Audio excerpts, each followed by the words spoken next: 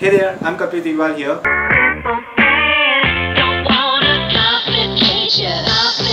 I hope that most of you have seen the previous videos on programming, that is on Python programming. So based on the feedback which I got on my comments and in my Instagram DMs, I have realized that there are a few points which I should have jotted down earlier, but I did not, and I'll be telling those to you today.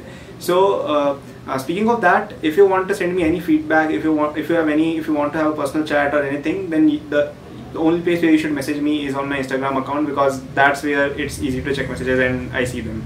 So let's jump into the video. So the first thing which I would advise everyone related to these videos is to practice. Okay, so I know a lot of these people, and even myself was like that sometime back, maybe a year or year and a half back, that I used to see a lot of videos on these topics like Python and web development, Android development and all of these, but I never practiced things. Okay, so one of the reasons why I did not make a video every day, like I said right now, is so that you get time to practice. Okay, otherwise your mind will get cluttered, you will not have a good grasp of the concepts. Okay, so in programming, one of the most important things is to practice what you're learning in theory. Okay, you have to write code. Okay, that is the most important thing. It's not enough to just watch videos or read. You have to write code, make it run, and have things done for yourself. Okay, so that's one thing. And so just make sure you are coding. You have to code, you have to run, and until you get the output on your screen, never give up and do it.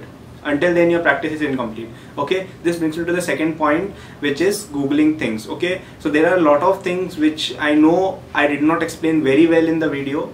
Okay, so for example, some people are having trouble in the interpreter. Okay, a lot of people have messaged me on Instagram and on comments also. So for that, I would recommend that you have to Google out your errors. Okay, this is probably the most important thing in software engineering, the most important thing, that you have to know how to Google things well. I will probably make a video on it as well, but for now, the assignment of this video is that you try to figure out the solution of that yourself, how you have to do it. For example, your interpreter is not working. Okay, you would get an error in your console. Like there's a screen which I showed in last video, right, where this red text was coming for error. Just copy that, post it on Google, and just try to search. There are sites like Stack Overflow, there are GitHub discussions where you can find the solutions to these problems. Okay, so for now, for example, if your interpreter is not working, you are getting an error, then just try to Google it. I'm not able to interpret on PyCharm or PyCharm tutorial. Okay, you'll get some video, you'll get some blogs, you read them. That is the only way to succeed in software engineering. Okay, and until you develop that skill yourself, nobody is going to do that for you. Okay, so googling stuff is very, very important, and you have to develop this skill as early as possible. Okay, and whenever you are in any kind of trouble, like so for example, there were some people who commented that why you did not put C in inverted commas. So just try to Google that. Okay, and try to be as concise in Google search as possible. So people usually take this thing for granted, but Google search itself is a very huge skill, and it's something which not everyone knows. Okay, people, for example, if you want to search why is my interpreter not working, Google will not give you a good result. You have to search interpreter not working PyCharm, something like this. Okay, just concise words, remove all Y words and grammar, just remove all of that. Okay, so I'll make a video on it, but for now try to do things on your own. Okay, just googling stuff.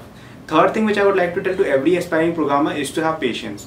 Okay, so this was one thing which I really struggled with when I was first learning programming around 2 years back, that I did not have patience in me. Okay, whenever I used to read, okay, so I'm like, I pick up material fast, but in the initial phases I have to give some time to material. Okay, so that is with most human beings. So there's a learning curve to everything. Okay, so at first you are a bit slow, then you write exponentially, right?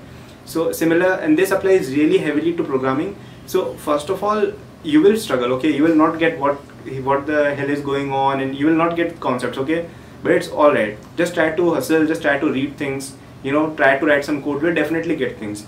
Okay, and this is probably the biggest thing in programming side, or even in computer science, or in anything in life, that you have to show a certain level of patience before you get things. Okay, so these things are kind of related. Whenever you're stuck somewhere in your programming things, you have to practice. Okay, so that you get it again. For example, if you could not write a code for, say, a program of anything, say for example you could not write a code for adding two numbers, then you go to the second step. You Google things. Okay, how Python code for adding two numbers. You will get some results. Okay, just go to them and try to read the code, try to understand the code, and then do it yourself, which is step 1. Okay, practicing on your own. And for doing all of these steps, you have to be a bit patient. Okay, you will not get things instantly, but once you are out of that phase, then you will rise exponentially. Okay, so these are just things I wanted to tell to everyone, because I think that I should have told you earlier, but one of the reasons which I did not was that if you discover them yourself, you will learn more. Okay, you will understand that how much you do not know, and then it's easier to, once you're on ground, then it's easier to grasp things. So just these were my 2 cents for aspiring programmers, and I will continue the series soon. And the next video will be on most likely it will be on input, output, strings, and these things. Okay, again, these are some basics. Then we will go to if, else, for, while, these things, and then I'll do some object-oriented programming, and probably at the end of the series I would like to make some real life projects. I don't know, maybe a game or something. I don't know. So this was it for the video, and I hope you guys liked it.